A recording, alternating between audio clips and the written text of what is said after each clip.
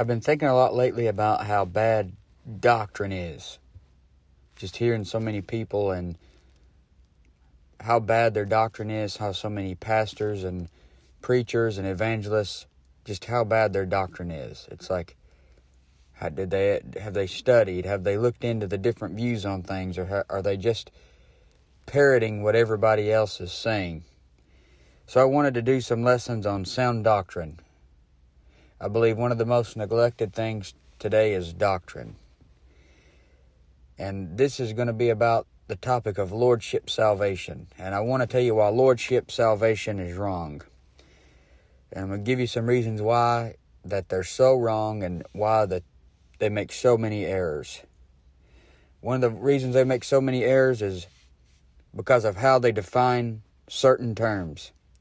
The Lordship salvation guy has his own definition for things, and it gives people the wrong idea. For example, if you ask them to define things like easy believism, they would say, what I teach is called easy believism. And I'm really okay with that label because I believe salvation is simple and that it is easy to believe. So that it isn't the problem. The problem is how they define easy believism. Since it's a man-made term, you can't go to the Bible to get a real definition for easy believism. You can't search that in the Bible and find it. So they got to make up a definition for it. And a smart guy once said that he who defines the terms wins the argument. But their definition for easy believism is wrong. Their definition for easy believism is someone who believes with the head and not with the heart. They say if you are an easy believer, that you believe somebody can just believe with the head, not with the heart, and just say a prayer to get rid of a soul winner or something and they're saved. But that's not true. So they would say that I teach easy believism. And that I would teach that a person could just repeat a quick prayer or claim to know certain facts about the gospel and be saved just because they've now got this head knowledge of the facts. And that's not true. That's not what I believe at all. But I think about in Acts chapter 8, remember the Ethiopian eunuch. You know, the Ethiopian eunuch sitting in his chariot, he knew the facts. After Philip laid out Isaiah 53 for him, he wasn't saved yet. And he told him, how is it? You know, he told him, he said, what must I do? Or he said, what does hinder me from being baptized? And remember, Philip said, if thou believest with all thine heart, thou mayest.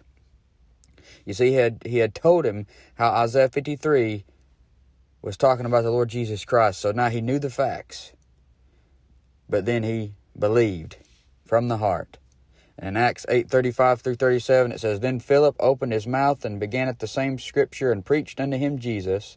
And as they went on their way, they came unto a certain water, and the eunuch said, See, here is water. What doth hinder me to be baptized? And Philip said, If thou believest with all thine heart, thou mayest. And he answered and said, I believe that Jesus Christ is the Son of God. See, he knew the facts. He had the head knowledge. And then he believed from the heart. So he knew the facts, and then he received Jesus Christ. So that's wrong if you believe and teach that a person can just simply know the gospel message and be saved. It goes beyond head knowledge, obviously. For example, I've talked to people before, and they know what Jesus did. They know they're a sinner, but they say they don't want to be saved, or they're not ready to be saved. You see, knowing facts does nothing to save a person. But the Lordship salvation guy wants to make you think if you don't believe like him, then you're just an easy believist and you just believe somebody can just have head knowledge and still be saved, you see. And think about in Acts 26:28, Agrippa was almost persuaded to be a Christian. You see, many times someone almost makes the choice to believe on Jesus Christ, but they never do. You see, it's more than just knowing some things in your mind.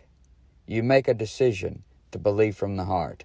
So if easy believism is simply just knowing facts and not believing from the heart, then easy believism would be wrong. That's how the Lordship salvation guy defines it. So he wins the argument because he makes it look like you're teaching something that's a heresy. So if that's what you call easy believism, then most definitely that's wrong doctrine. But if easy believism is simply the belief that it is easy to believe and be saved, then it is correct. Because it is easy to believe and be saved. They may say, well, you just believe that a person can repeat a prayer and know the facts of the gospel and be saved. And that's not true. I believe in easy believism because it's easy to believe. And it says in 2 Corinthians 11:3, but I fear lest by any means, as the serpent beguiled Eve through his subtlety, so your mind should be corrupted from the simplicity that's in Christ. It's simple. Just because it is easy to believe doesn't mean you can just know the facts and be saved. You have to make a decision to receive the Lord Jesus. You see, there are people who know the gospel, and they don't deny that Jesus Christ died on the cross for their sins, is buried and resurrected, but they haven't believed from the heart to salvation. Salvation is about heart belief, not just knowing the facts. It even tells you in Romans 10:9-10, that if thou shalt confess with the mouth the Lord Jesus, and shalt believe in thine heart that God hath raised him from the dead, thou shalt be saved. For with the heart man believeth unto righteousness, and with the mouth confession is made unto salvation. You see, I knew the facts of the gospel for a long time before I got saved. But that night I got saved, I knew I was a guilty sinner. I knew I was going to hell, and I came to Jesus Christ and said, God, I know I'm a sinner. I know I deserve to go to hell, and I want you to save me. And that was it. I believed from the heart to salvation. The words weren't magic words that got me to the family of God. The words were just the words I said were an outward display of what had just taken place inside. You see, it's easy to believe. And how the Lordship salvation teacher defines the terms will usually cause him to win the argument. If someone takes everything he says as an absolute truth, he'll make you look like a heretic because, he's going to call you an easy believer and say easy believers just believe you can repeat a prayer, not even be believing from the heart. So that's how they define easy believism. Another word that they don't define correctly many times is works. You see, another definition that the Lordship salvation teacher gets twisted is the term works. Now, he knows what good and bad works are, but there's some things that he doesn't call works for some reason. For example, if a Lordship salvation guy is witnessing to someone, he would say to be saved, you have to turn from the sin of shacking up, committing adultery, or whatever sin it is, and believe the gospel. He would say you have to turn from that sin, and he believes that turning in certain sins and believing in the gospel to be saved. And he does not call that works. He doesn't define that as faith and works. He says that's just faith. That doesn't make sense. That is more than just faith right there if you're teaching that gospel. And the Bible clearly says, just verses like Romans 4:5, I don't even have to quote them to you because everybody knows them, but I'm going to anyway just in case. It says in Romans 4:5, but to him that worketh not, but believeth on him that justifieth the ungodly, his faith is counted for righteousness. Even as David also describeth the blessedness of the man unto whom God imputeth righteousness without works. It has nothing to do with your works. The works before you were saved, it has nothing to do with it. The works after you're saved, it has nothing to do with it. Works play no part in your salvation, even if they are good works. And the good works didn't do any favors for your salvation, any more than your bad works could do damage to your salvation. But for example now, a Lordship salvation guy may be witnessing to someone who's shacking up, and the first thing they say is, you're going to have to get out of this house and quit shacking up if you're going to be saved. And you got to believe in the Lord Jesus Christ. You see, they add that work in there, although they don't define that as a work. They won't define that as a work. The person who's doing the sinful stuff should quit doing that sinful lifestyle, but they do that after they have been born again. You don't go to them and say to turn from all these sins before they even get saved. He's dead in trespasses and sins. He's not going to be able to turn from these sins as a lost person. And when you say these things, when you're witnessing to somebody, it makes them think it's about their works. Makes them think it's about how they're living and not as much about the Lord Jesus Christ.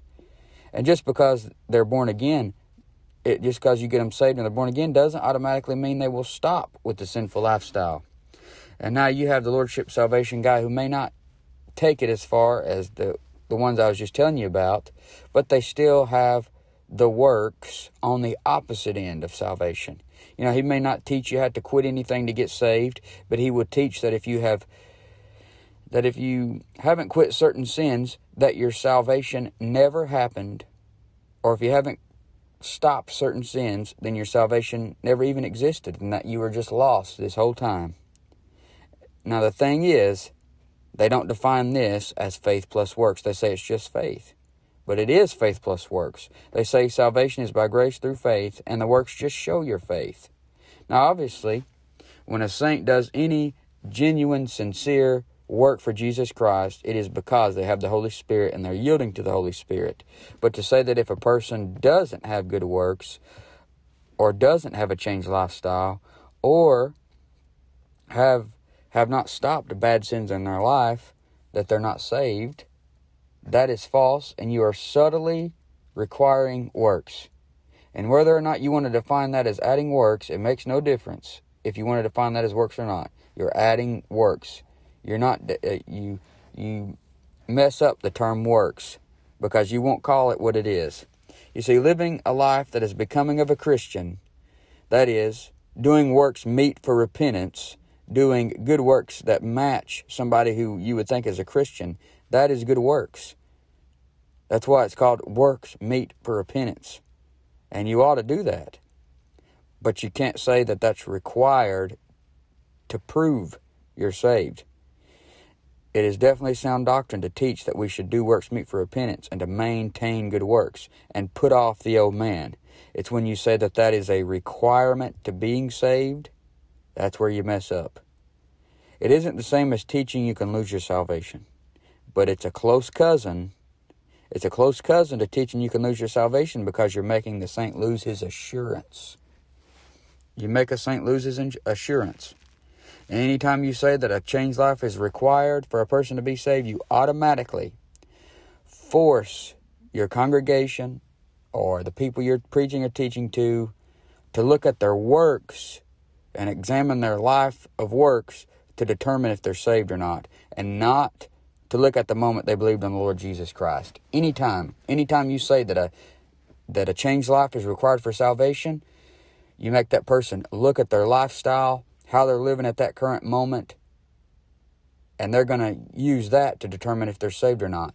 You're making it about their works, and if you don't want to say you're making it about works, you're just not looking at it right. You don't see the word works and call it what it is. You just want to call it faith when you're adding works. But the verses are so clear. Titus 3:5, not by works of righteousness, which we have done, but according to his mercy he saved us by the washing of regeneration and renewing of the Holy Ghost. Do you know why I'm saved? Not because I cleaned up my mouth. Do you know how I know I'm saved? It's not because I cleaned up my mouth. Not because I dumped my rock music. Not because I quit hanging with the wrong people. But because I have a spot. And I learned that phrase from my pastor. Make sure you have a spot. And what that means is make sure there was a time when you knew you were a sinner and you believed from the heart on the Lord Jesus Christ. Whenever somebody says, "Are you saved?" I remember that moment.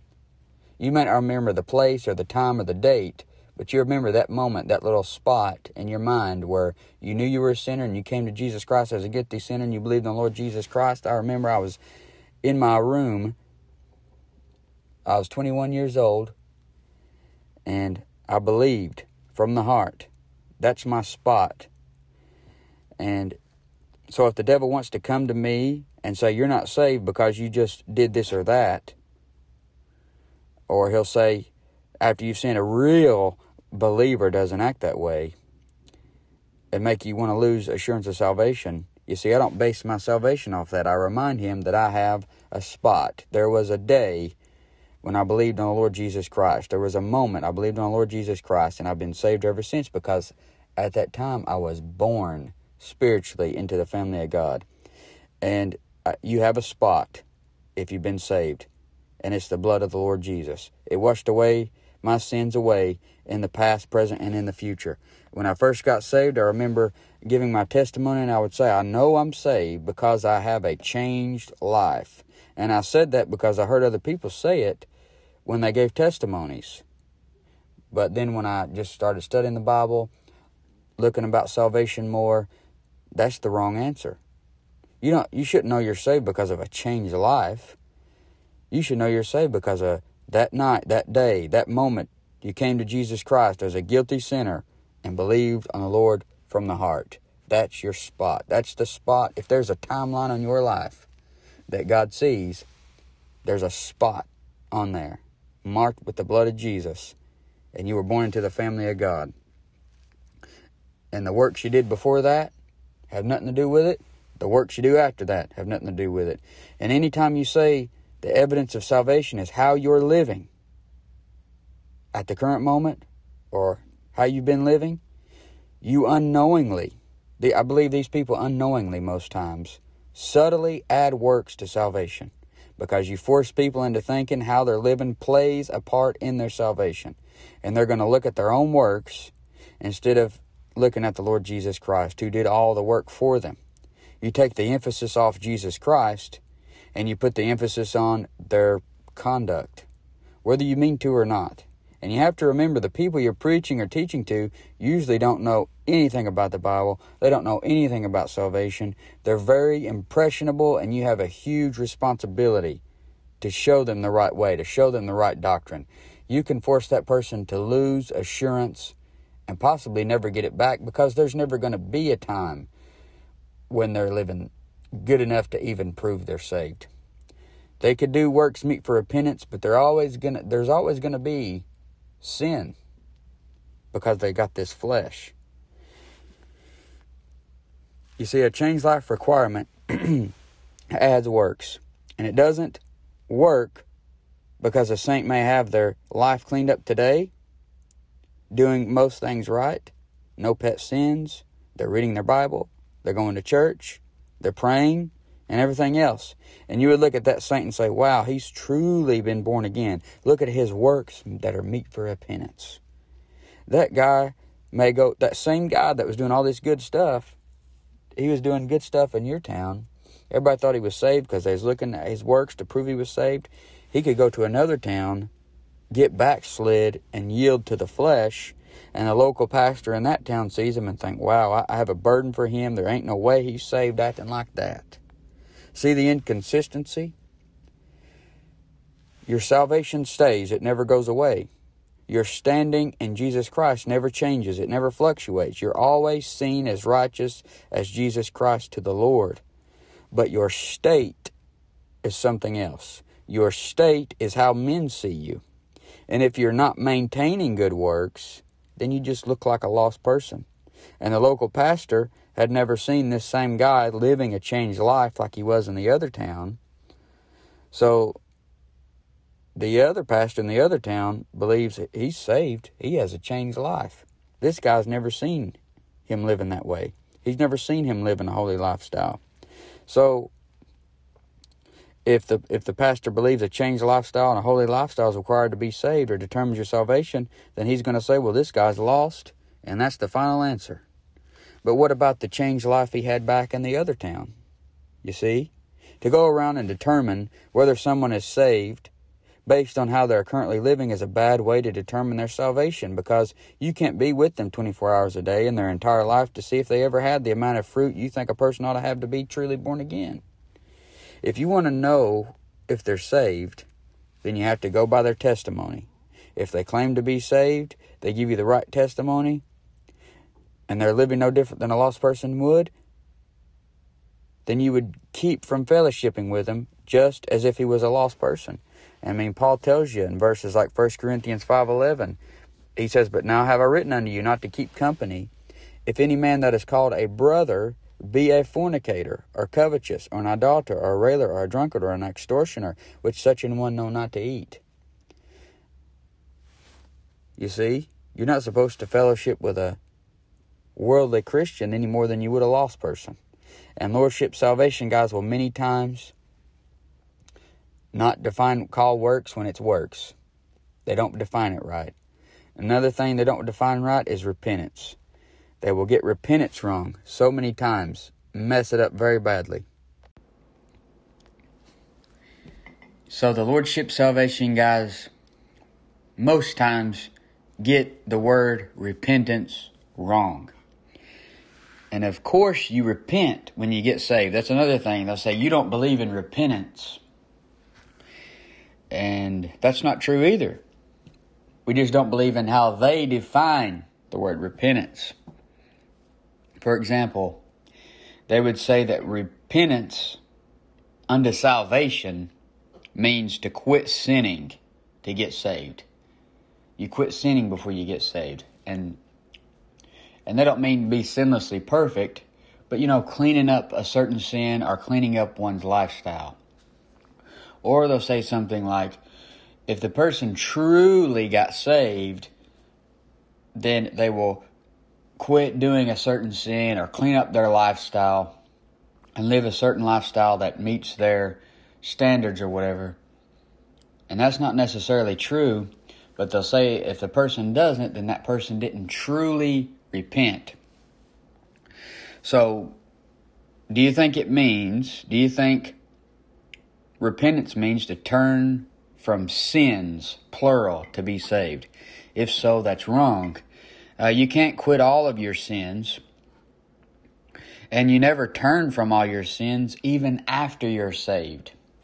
And listen, your flesh, your sinful flesh, does not get born again.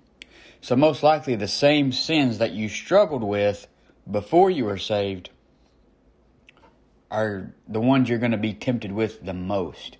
For example, imagine a druggie gets saved. Does the drugs leave his flesh after he got saved? No, it's going to be a process. An alcoholic, he's still going to crave alcohol. A fornicator, still going to crave maybe buying prostitutes, something like that. Your flesh doesn't get born again. You can't confess all your sins to be saved. You don't even know them all. If that is how you define repent and be saved, then you have it wrong. Now, if you say repent and believe the gospel, and by saying repent you mean change your mind, then that's correct. And the Lordship salvation guys many times hate it when you say that repentance means a change of mind. They absolutely hate that. But notice the first time the word's used, Genesis 6:6. It says, and it repented the Lord that he had made man on the earth, and it grieved him at his heart. So the Lord repents, but it has nothing to do with him turning from sins, because obviously the Lord cannot sin. So what do you change your mind about when you got saved? You change your mind about yourself. Automatically. You may not even thought about that before, but you changed your mind about yourself when you got saved. When you got saved, you were realizing you were a sinner that wasn't good enough to save yourself. And many times someone can think they're living a good enough life to make it to heaven. And that's wrong. But then they realize they're a sinner. They realize their guilt of sin and that they're going to go to hell. Their mind was changed about themselves. And it's a given when you get saved, you realize your own righteousness is not any good. It can't save you. You see, because when you believe the gospel is Jesus Christ died on the cross for our sins. So by knowing the gospel and believing the gospel, you're admitting you don't even have to, maybe not even said it, but you're admitting that you're a sinner, and you're also admitting that you need a Savior. So by admitting you're a sinner and admitting you need a Savior, that automatically shows that you changed your mind about your own self-righteousness. You see, when you got saved, you changed your mind about any type of false god or person or religion or place or thing that you might have thought would save you, and you turned to Jesus Christ. You turned to the Lord and realized He is the way, the truth, and the life, as John 14:6 says. Now that doesn't mean that you may not have went back and Like, for example, somebody that was of a certain, or somebody that was like a Catholic, and they was relying on all these works to save them. They could have got genuinely saved because they knew they was a sinner. They knew that they was going to hell. They knew that their own self-righteousness couldn't get them to heaven, and they believed in the Lord Jesus Christ. That doesn't necessarily mean that they wouldn't go back to the Catholic Church just out of fear of family or friends even. You see, when you got saved, you changed your mind about anything that would save you outside of the Lord Jesus Christ. You realize He's the Savior. And in Acts 20:21 it says, testifying both to the Jews and also to the Greeks, repentance toward God and faith toward our Lord Jesus Christ. There, you see, there it is. You repent towards God. You was going one way down this road, maybe relying on your own self-righteousness, maybe relying on another God. Somebody showed you the gospel, showed you can't save yourself. You did a complete 180, and you stopped relying on your own righteousness. You stopped relying on that false God to save you, and you turned to the Lord Jesus Christ. You see, there is repenting in the Bible that has to do with repentance unto salvation, meaning you repented when you got saved, and that was the repentance I just explained to you. But there is also a repentance in the Bible that is turning from sins. And that's something you do after you get saved. For example, when I got saved, I repented. I changed my mind about my own righteousness. I changed my mind about the Lord Jesus Christ. And I came to Him as the guilty sinner that I was. But then after I'm saved, when I got sins in my life, I need to repent of those sins, as in quit doing them, turn from them. But that's not what saves me. You see? So there is repenting in the Bible that has to do with turning from sins, but that is not the repentance unto salvation, or the repentance unto life, as it talks about in Acts 11:18. It says, when they heard these things, they held their peace and glorified God, saying, then hath God also to the Gentiles granted repentance unto life. So when a sinner quits trusting himself, realizes his guilt of sin, and turns to Jesus Christ as the true Savior, he has repented. Whether or not he can even define the word repentance or not, whether or not he realizes it, he just repented. When someone believes the gospel from the heart, he has repented. You see, in 1 Corinthians 15:1 through 4, it says, moreover, brethren, I declare unto you the gospel which I preached unto you, which also you have received, and wherein you stand, by which also ye are saved, if you keep in memory what I preached unto you, unless you have believed in vain. You see, when a man believes the gospel, he's admitting that he needs a Savior. He's admitting he can't save himself. Now, after he gets saved, he may get so he may get so righteous living and start thinking that he is good, and starts being self-righteous. But that doesn't mean that he's not saved. That doesn't mean he's not saved if he lived a life of self-righteousness, being a Pharisee or something. 1 Corinthians 15:3, it says, for I delivered unto you first of all that which I also received, how that Christ died for our sins, according to the Scriptures. When a man believes the gospel, he's admitting he's a sinner. And that he was buried and that he rose again the third day, according to the Scriptures. So when a man believes the gospel, he is admitting that Jesus Christ is the only way, and that he is who he says he is. You see, if you have come to the Lord and believed from the heart the gospel of 1 Corinthians 15:1 through 4, then you have repented and you're saved. You were going towards hell, trusting in the wrong thing. You realized your guilt of sin and started trusting in the right thing, and you got saved. It wasn't about turning from sins, plural, to be saved. You could say it was turning from sin to be saved, because the only sin you can turn from to be saved is unbelief. You started believing. You turned from unbelief to belief. You were living in the sin of not believing, but you turned from that and received the Lord Jesus Christ. So you could say turn from sin to be saved, but it has to be a sin of unbelief. It can't be turned from sins, as in all these wicked things you're doing, you got to stop those to be saved, or you got to stop them after you're saved to be saved. That stuff is a completely separate issue. So the Lordship salvation teacher makes an error many times with how he defines all of these terms. Easy believism, repentance, works, and he'll use these false definitions for his favor. Like the smart guy said one time, he said, "He who defines the terms wins the argument." And if you define the terms to where it suits what you're teaching and not what you should actually define them as, or you slander the enemy by saying, well, he believes this or that when they don't really believe that, then you make yourself win the argument. In the eyes of the people that don't know no better, that is. So the first error is how they define the terms. Another error is how they cross themselves. You see, the Lordship salvation guys will constantly cross themselves, double speak out of both sides of their mouth, be very hypocritical with what they're saying.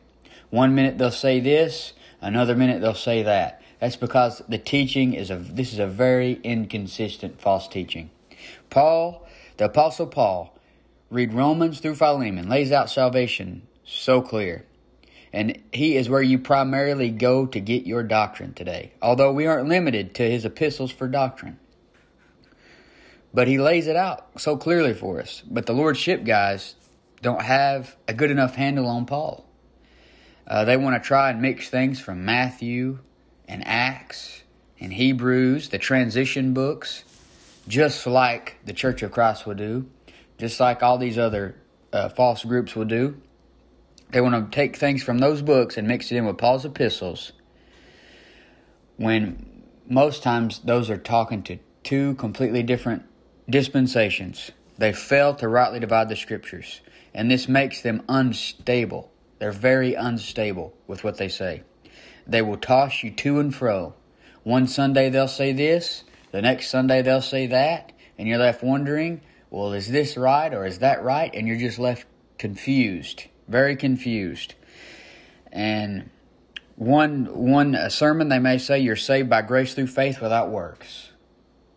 And they may say a Christian can backslide or get away from the Lord.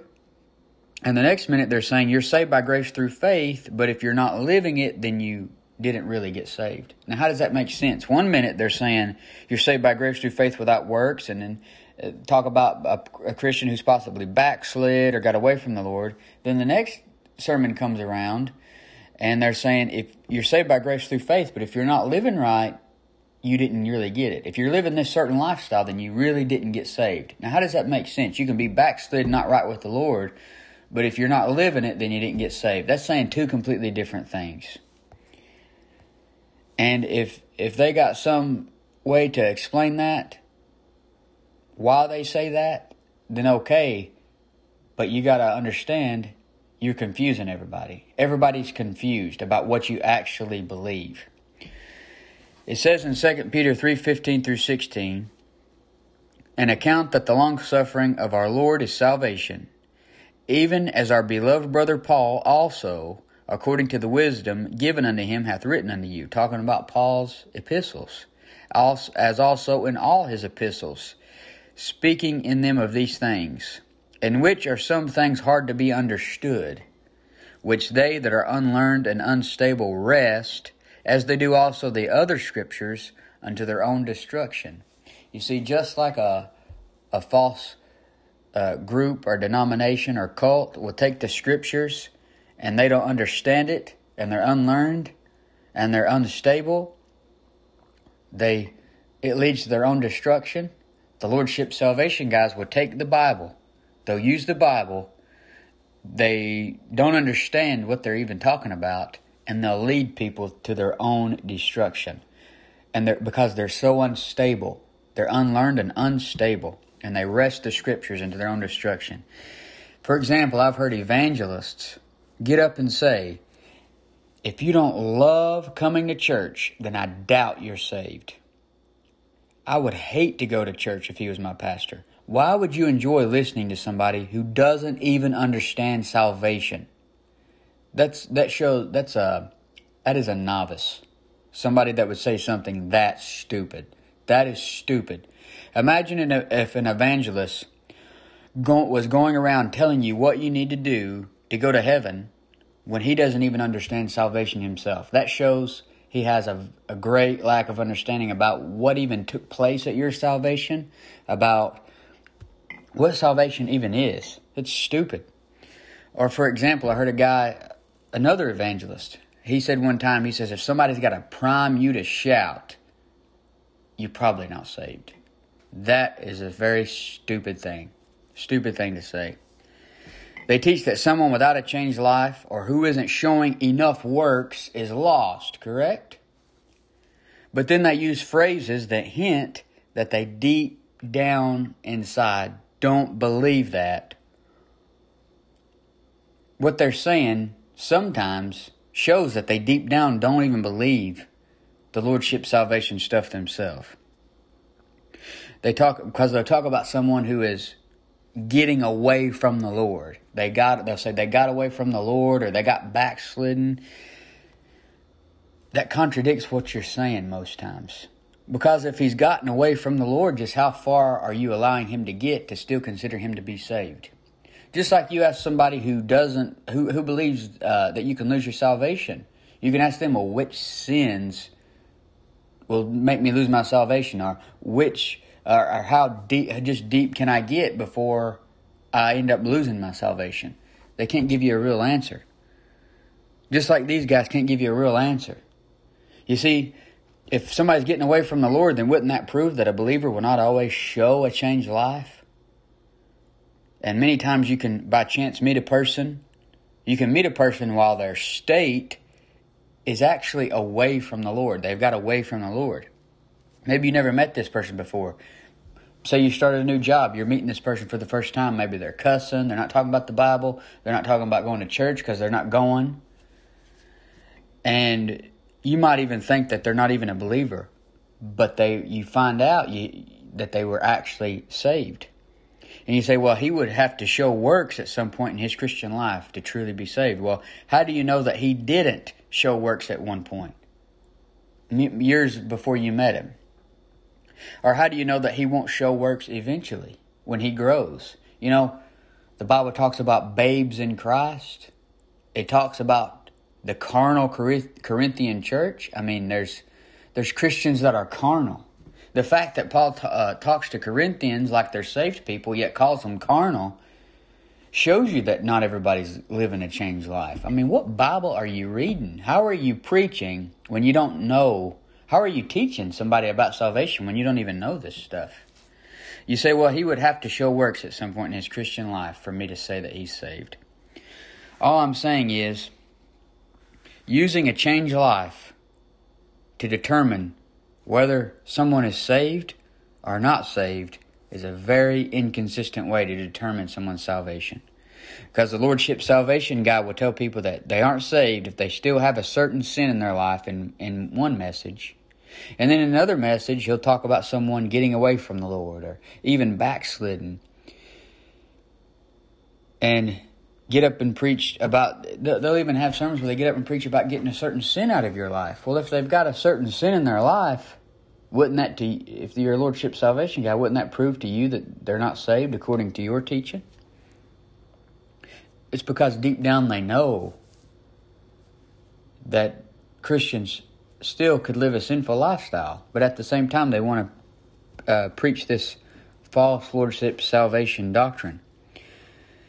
You see, getting away from the Lord or even backslidden, if you preach those things, how can you preach the Lordship salvation stuff at the same time? It makes you look like you're uncertain yourself. You're confused yourself. You see, wouldn't it be pointless for you, if you're a Lordship salvation guy, wouldn't it be pointless for you to get up and tell a bunch of Christians that they really got to get this sin out of their life when you think that a Christian isn't going to live a sinful lifestyle? Just like it would be pointless to go soul winning if you believed in Calvinism, because you believe, well, he's going to get saved anyway. You know, why should I go soul winning? Because you think he's going to get saved anyway if you're a Calvinist. It's similar to that. And since the sinner, according to the Calvinists, is going to be saved anyway, you know, why give him the gospel? according to them. You know, the same way you had a free will to get saved, you have a free will to either live for the Lord after you're saved or not live for the Lord after you're saved. Consider how they say that every born-again believer will have a changed life and will eventually have works. And they'll say if you're truly born again, if you're really saved, you're going to have works. But yet, what about when he teaches on the judgment seat of Christ? It winds up in double speak again, if he even teaches on judgment seat of Christ. Most of them probably don't, because they probably don't even know what that is. But I've heard Lordship salvation guys, they'll teach on judgment seat of Christ, but yet they'll, in another message, they'll teach the Lordship salvation stuff. And how does that not make sense? Well, he'll talk about saints who get rewards because they had good Christian service. But then at the same time, they'll talk about you possibly not even getting rewards because of your lack of Christian service. And that's true, but wouldn't that prove that not all Christians are living a sanctified life because they're getting to the judgment seat of Christ and not getting anything? You know, it's a sinful lifestyle to go through life and not doing what you know to be good. The Bible says, to him that knoweth to do good and doeth it not, to him it is a sin. And if you go through your Christian life and never do anything, never pray, never read your Bible, maybe you go to church every time the doors is open, you got a good moral life, you don't drink, you don't shack up, you don't do all these things that the sins that the Lordship salvation guys name off, but yet you really don't do anything, period. To him that knoweth to do good and doeth it not, to him it is a sin. That's a sinful lifestyle, and you're going to get to the judgment seat of Christ and not have any rewards. The fact that Christians get to the judgment seat of Christ and don't get any rewards proves that not every Christian is going to live it. I mean, how do you teach or preach on judgment seat of Christ and one Sunday, and then the next Sunday you're teaching Lordship salvation stuff? The truth is, there are people who are going to show up at judgment seat of Christ and won't get anything because they live like a lost person their whole Christian life. They live like a practical atheist. They claim to know God, but lived as if there wasn't one. And if they are truly saved because they came to the Lord Jesus as a guilty sinner and believed on him to save them. But they either didn't grow, they didn't try, they didn't yield to the Spirit, they just yielded to the flesh their whole life. So, the Lordship salvation guys, they got errors in how they define things. They got errors in how they just constantly double-cross themselves. They say one thing this Sunday, they say one thing the next Sunday. It's very inconsistent. It confuses everybody, especially people who's listening who don't know much about the Bible. You're destroying that person. If he's saved, you're destroying his assurance. You're making him think that, well, maybe I'm not saved because I did this. Maybe I'm not saved because I done that. If he's lost, you're making it think that his works plays a part. You see, you're destroying people. You have a responsibility. Learn the Bible. All you want to do is go around and look like a big shot all the time. Most of these guys do that. I see preaching this. They just go around looking like a big shot everywhere. It's disgusting. And they don't care anything about doctrine. They never even talk about doctrine. It's a sin not to know doctrine. And then the next thing is, it's another error, is how they come up with this big list of standards, their own personal standards that you got to go by in order for them to say, well, yeah, that guy's saved. Or he's not got this, so he's not saved. They become the judge. They become the one who determines if you're saved or not by how you're living, by looking at you in the flesh. How stupid. They come up with this big list of standards. For example, they may say, you can't be saved if you've done this or that. They single out certain sins. You can't single out certain sins in somebody's life to determine if they've been saved or not. To name a few of the big ones that they'll use, and it's the same ones that the people who teach you can lose your salvation will use most times.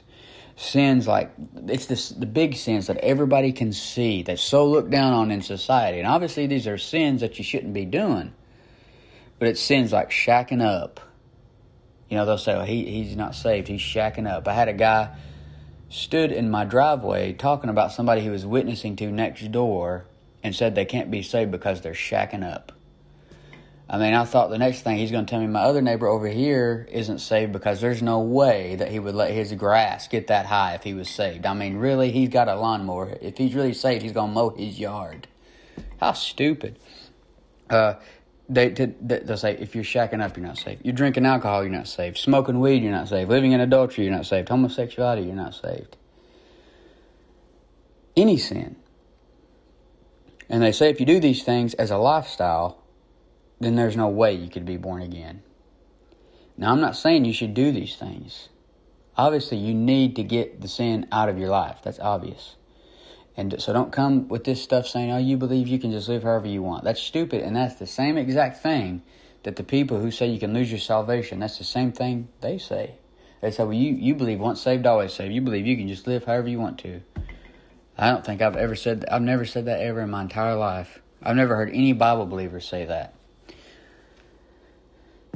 So they say if you do these things, at least, maybe even, they might just say if you do these things and that's your lifestyle.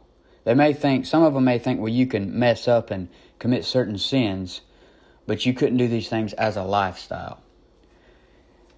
And that's not true either, because a Christian can give into the flesh and do what the flesh wants. You understand? But they basically have a list of sins that are possible for a Christian if he's truly saved, as they say, truly born again, that he won't commit these sins on the list. And they got a list of sins that aren't possible to in their eyes still be considered a saint if you commit those sins. And this puts that person as the judge on who is saved or not. This puts that person, it puts him up there pretty high. I mean, it's very Pharisee-like. So, they got a list of standards. The next thing to do is they just can't understand. They cannot get it through their skull. The difference between salvation and discipleship. If you teach this, open your ears and listen. If you teach the Lordship salvation stuff, listen. You see, the Lordship salvation guy consistently connects salvation with discipleship. Salvation and discipleship are two different issues entirely. Because a man can be saved and not be a disciple. A man could pretend to be a disciple and have good works and not even be saved. When a man realizes his guilt of sin and comes to Jesus Christ and believes on Him, His death, His burial, and resurrection, then that is salvation. When he starts reading his Bible, having a prayer life, quitting pet sins, and gets baptized, that stuff is discipleship. Listen, you believed on the Lord Jesus Christ. That's salvation. You started reading the Bible, praying, quitting pet sins. You got baptized. That's your discipleship. The reading the Bible, praying, and quitting your pet sins and getting baptized have nothing to do with salvation. And you know that. You obviously know that deep down. His salvation, you see, was eternally settled before he did any of that stuff. And those things had no effect on his salvation, either for keeping it or losing it. And salvation and discipleship are two different issues entirely. And of course, every Christian needs to have good works. That's very clear. In Acts 26:20, it says to do works meet for repentance. Do works that would match somebody that claims to be a Christian. If you claim to be a Christian, then do the works that would match what somebody would expect out of a Christian. Have good works. It says in Titus 3:8 that you need to maintain good works. But the Lordship salvation guy forgets. He forgets that you can yield to the Spirit or you can yield to the flesh. If you get up every day and you die, you got to die daily, as Paul talks about. If you die daily, every day you get up and yield to the Spirit, you're going to show works meet for repentance. You're going to show people. You're going to show your salvation outwardly. But just because you've got good works doesn't mean you're saved. And just because you don't got good works doesn't mean you're not saved. It all comes down to, was there a time when you believed on Lord Jesus Christ? That's the determining factor. Not how you're living today, not how you lived 10 years ago, not how you're going to be living 10 years from now. But the Lordship salvation, God forgets, you can yield to the Spirit or you can yield to the flesh. Romans 6:11-14, it says, likewise reckon ye also yourselves to be dead indeed unto sin, but alive unto God through Jesus Christ our Lord. Let not sin therefore reign in your mortal body, that ye should obey it in the lust thereof. How could, why would Paul say to let not sin reign in your mortal body? Why would he say that if you couldn't let it reign? If sin is reigning in your mortal body, you're obviously not showing a changed life, right? If it's impossible for a Christian to let sin reign in his mortal body, then why would Paul say this? He says, neither yield ye your members as instruments of unrighteousness. You can yield yourself to the flesh, the world, and the devil and do unrighteous things. And like I said, the temptations you're going to be tempted with is most likely the things your flesh liked before you were saved. But he says, but yield yourselves unto God as those that are alive from the dead, and your members as instruments of righteousness unto God. For sin shall not have dominion over you, for ye are not under the law, but under grace. If you yield your members to God and not to unrighteousness, then you're going to do works that match what a Christian ought to have. In Romans 6:15, what then? Shall we sin because we are not under the law, but under grace? God forbid. Should you go out and do what you want to do just because you're saved? Absolutely not. You should do works that matches someone who professes to be a Christian. You should do works that matches someone who professes to be a Christian. In Romans 6:16 it says, know ye not that to whom ye yield yourselves servants to obey, his servants ye are to whom ye obey, whether of sin unto death or obedience unto righteousness? You can either yield yourself to God or the flesh or the world or the devil. You got a free will to still make bad decisions. But the bad decisions are going to lead to bad things. Whatsoever man soweth, that shall he also reap. Nobody's saying you should go out and live how you want to, just however your flesh wants to. You should do right. But those things aren't what saves you. In Romans 6:17-19 it says, but God be thanked that ye were the servants of sin, but ye have obeyed from the heart that form of doctrine which was delivered you. You obeyed from the heart, being then made free from sin. You became the servants of righteousness. I speak after the manner of men because of the infirmity of your flesh. For he says, because of the infirmity of your flesh. Your flesh is bad. It's not born again. Your flesh is evil. You don't realize how your flesh is just as evil as it was before you were saved. It's capable of committing any sin in the Bible. Paul even says in Galatians, to restore each other in the spirit of meekness, considering thyself, lest thou also be tempted. You're going around saying these people aren't saved because they're committing these sins that you haven't committed. You better be careful, because you need to consider yourself, lest you also be tempted yourself. And it's a true thing. You can be so repulsed. You can be so right with God and in the Bible and in your prayer life and going to church, and so repulsed and just abhorring certain sins. But then over time, the devil slowly creeps in, gets you away from God little by little, and you end up doing a sin you never thought you would commit, that you never even had a taste for before in your flesh. And all that time you're accusing the people who committed that sin to not truly be saved.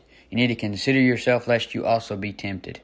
He says, I speak after the manner of men because of the infirmity of your flesh. For as ye have yielded your members servants to uncleanness, and to iniquity unto iniquity, even so now yield your members servants to righteousness unto holiness.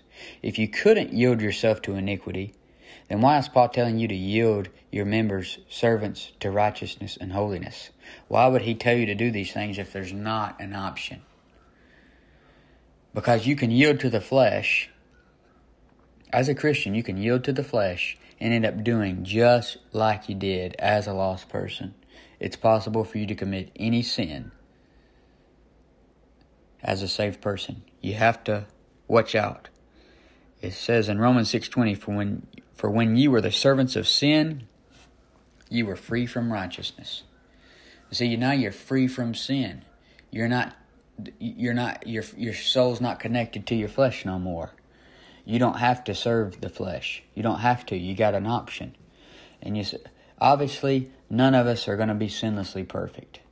But it's like this. Take each temptation at a time. Take each sin as it presents itself to you at a time. Don't think too far ahead into the future. When you see you got a temptation coming at you right now, go ahead and take the sword out and slice it in half right now. Get rid of that temptation. Then be ready for the next temptation. Here it comes. Take the sword and slice it. You don't have to serve sin. You see, the flesh is dead. And if you serve the flesh, you're serving a dead corpse. So each time it wants to get up out of the grave, you take your sword and you swat it back in the grave. You take a sword and you put it back on the cross. But this is the teaching against Lordship salvation. So here's what I believe. If you want to be saved, come to Jesus Christ as a guilty sinner that you are. You realize you can't save yourself. You realize you're going to go to hell if you don't get saved. And you come to Jesus who died on the cross for your sins, shed his blood, he was buried and resurrected, and all you got to do to be saved is come to him right now. The Bible says in Romans 10:13, for whosoever shall call upon the name of the Lord shall be saved. Just like I did that night when I got saved. I said, God, I knew I'm a sinner. I know I'm going to hell, and I want to believe on you and be saved. And I've been saved ever since that moment. And then you get into all these arguments about, well, do you got to pray a prayer? What if you don't pray a prayer? And you got people arguing back and forth about that. Don't complicate it. There's no magic words to be saved. You believe from the heart. And anything that you do visibly, that you do on the outside, is just an outward showing of what took place inside. It's an outward showing of what's going on inside your heart at the time.